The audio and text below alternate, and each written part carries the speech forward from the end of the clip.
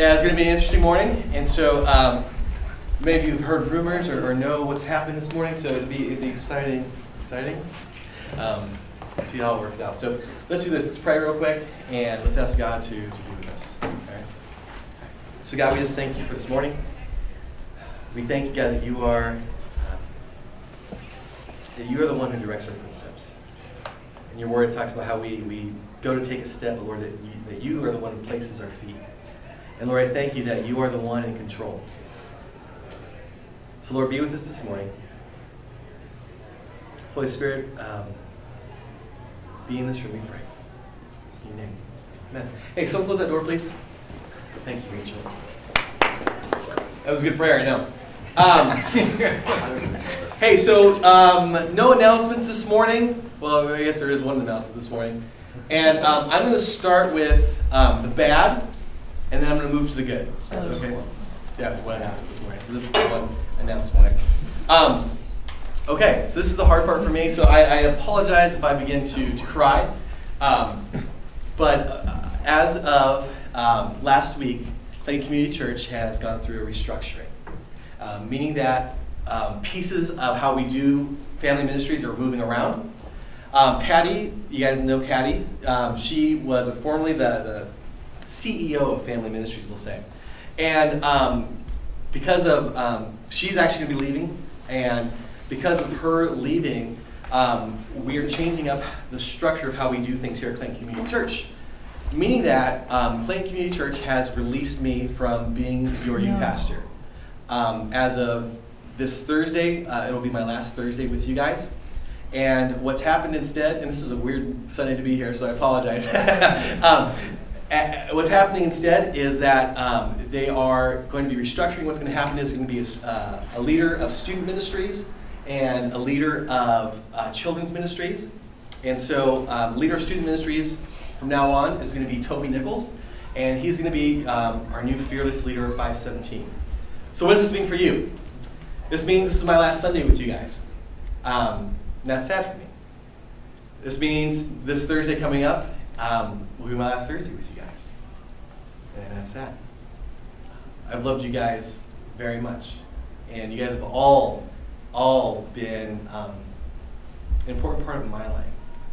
And I am just so privileged to see some of you grow up from little runty kids to strapping young lads and girls. So somehow now I'm going to try to turn this into good. And this is going to be the best magic trick or whatever I've ever pulled in my life. And it is extremely difficult for me and Juliana's in the back. She's along with tears. And so I'm trying to make light, so yeah, I need to laugh. This has been an extremely difficult week for our family. As you can imagine, our house is a mess. We haven't cleaned much. Our kids know what's going on. Well, Elias doesn't really care because he's too little. Ellie knows what's going on, and so if you guys see Ellie, make sure you say bye. She was crying last night. We've all had a rough time. But for some reason, we know that this is good. Today we're going to be reading out a verse. I'm going to read a verse to you guys, and this is a verse that's found in John, and it's the only verse that makes sense to me to read today. And it's John 16:7, and it says this: "But I tell you the truth, it is to your advantage that I go away.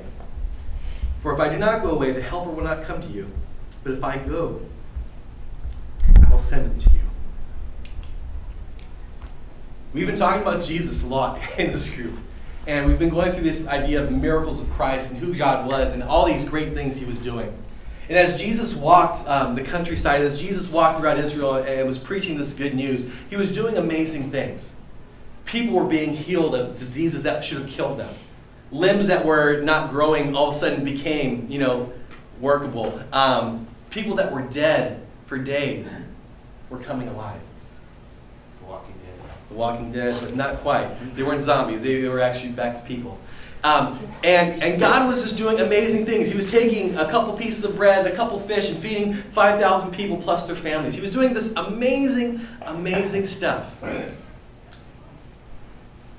And now he's saying to his disciples, it's better if I go away.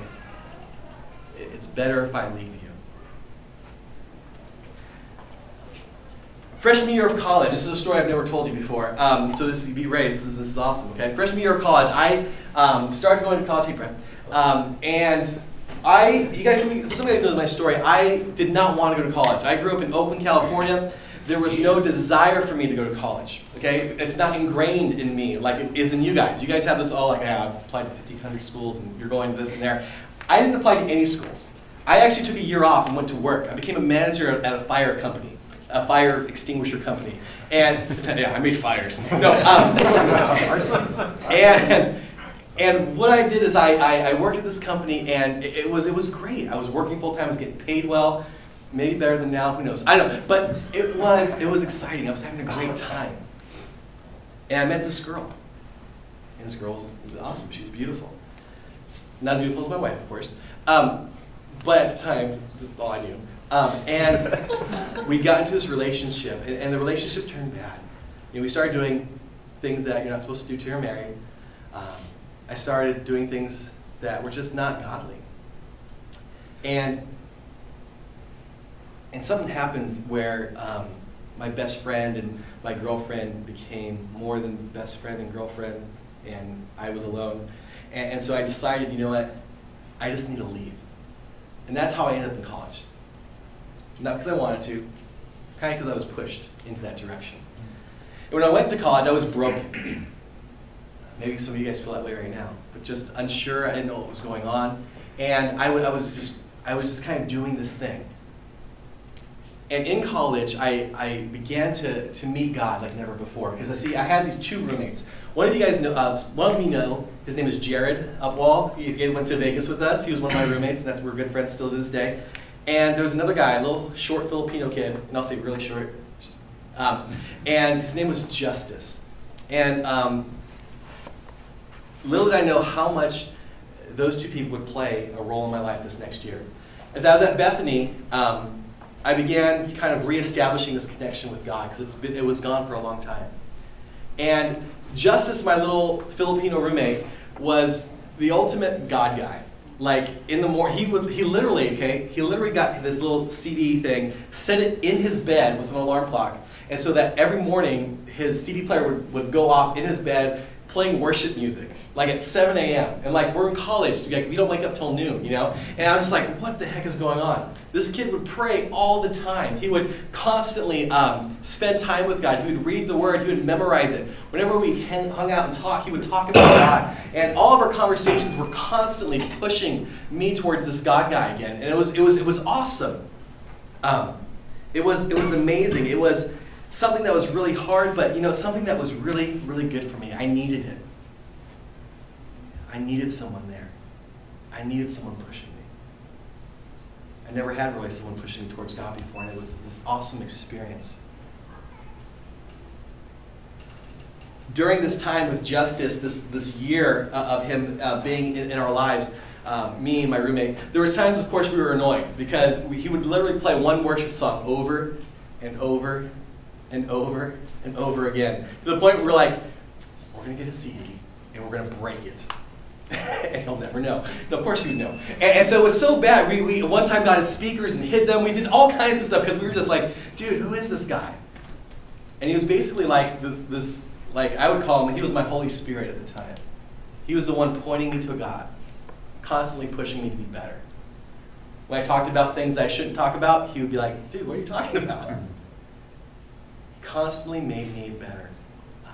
And he put me in this place where I began to know God again. This relationship was restored. And it was awesome. That's how awesome it was. And then came the bad news. My relationship with Christ was basically a relationship with Justice. And because he was the one kind of pointing the way and pushing the envelope and making me go further. And it was very, very difficult when I heard that he couldn't come back to our school because his loan didn't come through. And he wasn't able to attend our school anymore. And more than a couple of us were sad because we're like, dude, what do we do now? Like, how does this God thing work? You know, we've been taught so long by Justice, we've been pushed so much by Justice, and now it's like, what do we do? And we were freaked out. And much like the disciples, They're hearing this from Jesus. Jesus, it's better if you go away. It's better that the guy who's done all these miracles, who has, done all these crazy things, it's better if he goes away. How the heck is that better? It doesn't make sense.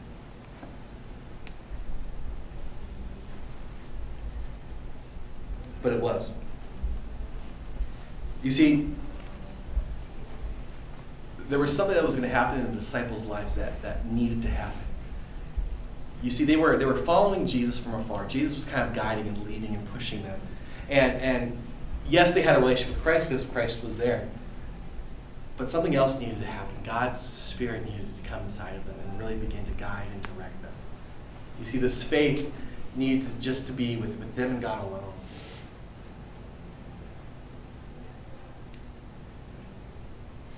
And when Jesus left, he said, hey, wait here until the Holy Spirit comes.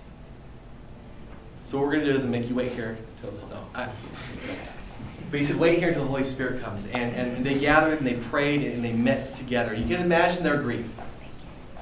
You can imagine the feelings they felt. The one who led them was gone. What do we do now? But they were faithful and they waited. They were together as a community. They prayed. And just like God promised, His Holy Spirit came. And all of a sudden they were able to do all the things that God really wanted and intended for them to do. You see, their faith went from being a follower to kind of really being a leader, to owning their own faith. It wasn't somebody else's anymore. And when Justice left, I was worried. I was like, what's going to happen to my faith? What am I going to do? And it was actually one of the best things that happened because, you know what, I started pursuing God on my own. And it was messy. There were times where I began to step out. There was times I began to speak into people's lives. There was times where I screwed up and realized I'm still trying my best to be like God. And they were all good because slowly I was establishing my own relationship with Christ and walking toward Him like never before. And because of those interactions, because of that time, that's why I am who I am today. I hope in my time here that I've been nothing but godly to you. I pray that you have seen Jesus through me. I pray that the way I've acted, the way that I have interacted with you guys, the things that I have said, have all caused you to see God like never before. To see God in flesh. Not that I am Jesus, because I am not even close, but I'm trying to be. And I pray that that same spirit that was on me to try to step out on my own would be on you now. Because you see, I am leaving, and you know what? The greatest thing for me to hear would be this, that you have pursued God like never before. And that you are stepping out, and you know God in your heart like never, never, never before. You see, as I leave, the greatest testimony to what I've done here would be hearing from you a couple years later, maybe down the road, maybe in college, saying, Mike, I know God. And it's amazing. That's all I've done these last 6 years here, trying to teach you about who this God guy is. Trying to be like Him as much as I could. I even grew a beard.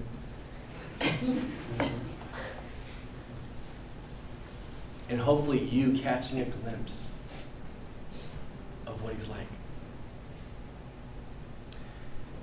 As I go, I know there will be tears as I cry myself. And the one thing that Jesus said to His disciples, before He left was just to stay together. And now more than ever, it's important that you guys stick together. It's important that your relationships with one another become even stronger. Because this is going to be a difficult time. You should feel hurt. You should feel pain. You should feel these different feelings. It's okay. They're not wrong. It's part of the process.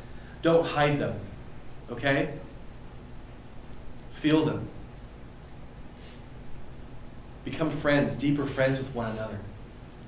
Encourage one another. Be there for one another. Talk to one another. You see, more than anything that I've tried to bestow besides Jesus is the idea of community. That, you know what, we are the church. You are God's people. You are God's family. And apart we'll fall apart. Apart we're nothing. But together, God does awesome things. And you see, as the disciples gathered and they waited till Pentecost. So Pentecost, the root of that word, or the beginning of that word, the prefix is pente, which means 50. It was 50 days after the resurrection. And they waited, and 50 days later, after Jesus said to wait, it took a long time. Jesus' Spirit, the Holy Spirit, came, fell upon them, and their lives were changed. Just like when Justice left and I had to start stepping out on my own and start making mistakes and start being vulnerable and start being whatever, start being kind of a man of God. God slowly changed me to be more like Him, and I felt God's Spirit on me like never before. There was times where I could feel God speaking to me, and there's times where I could go up to somebody and say, I feel like this is what God's saying to you. It was awesome. It was interesting. It was crazy. It was good. It was good that He went away. And it's good that I go away. Because I'm excited to see what God does in you now. I want to read, I'm going to end really early, to be honest, and I'll have Jules say something in a second here, but I want to just read to you. This is one, let me give you something to hold on to. As I go, it's been hard for me, but one of the things I want to leave with you is our verse, 5:17, right? We call ourselves 5:17, and our verse is 2 Corinthians 5:17, and you guys know it. Therefore, if anyone is Christ, he's a new creature. The old things have passed away, but the whole new thing has come. There's this idea of this process that's going to be happening in us. And even as I go, this process is going to continue in you. And more, day by day, if you choose, you will become more and more like Christ day by day. And so I encourage you guys, as I go away, to think about this idea of 5:17 and what it means, to take it to heart, okay? To realize that you're going to screw up, to realize that you're going to fall, to realize that you're going to make mistakes, but yet in the midst of your worst and your lowest, that God still loves you and still wants to change you and still wants to make you more like Him because He loves you. So as I go, remember, as you talk about 5:17, remember what that means. Remember that God is longing to change you. And all you have to do is say yes and be part of that process. And I want to end my time of speaking with this verse, or these verses. And these come out of Ephesians. That's kind of Paul, he's ending his book with these couple of verses. And I want to end my time here with these couple of verses as well. So it says this. A final word. Be strong in the Lord and in His mighty power. Put on the full armor of God so that you will be able to stand firm. Stand your ground, putting on the belt of truth and the body of God's righteousness. For shoes, put on peace that comes from the good news so that you will be fully prepared. In addition to all these, hold up the shield of faith to stop the fiery arrows of the devil. Put on salvation as your helmet and take the sword of the Spirit, which is the Word of God. Pray in the Spirit at all times and on every occasion, and stay alert, and be persistent in your prayers for all believers everywhere. And pray for me too. Ask God to give me the right words so that I can boldly explain God's mysterious plan, that the good news is for the Jews and Gentiles alike. I am in chains now, still preaching with this message as God's ambassador. So pray that I keep on speaking boldly for Him as I should. Peace be with you, dear brothers and sisters, and may the God the Father, the Lord Jesus Christ, give you love and faithfulness. May God's grace be eternally upon all of you who love our Lord Jesus Christ. Let's pray.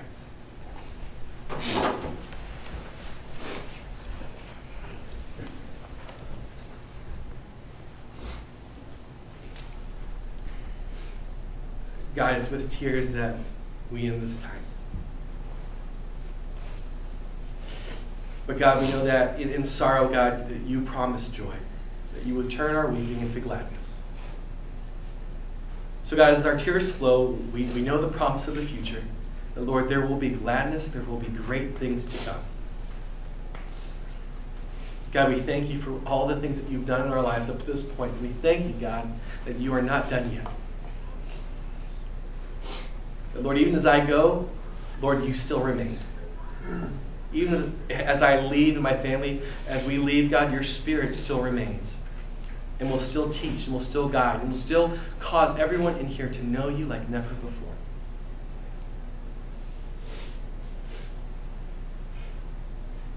God, I pray for your hand of grace to be upon all of us. And Lord, the many questions that we might have, that, Lord, you would answer.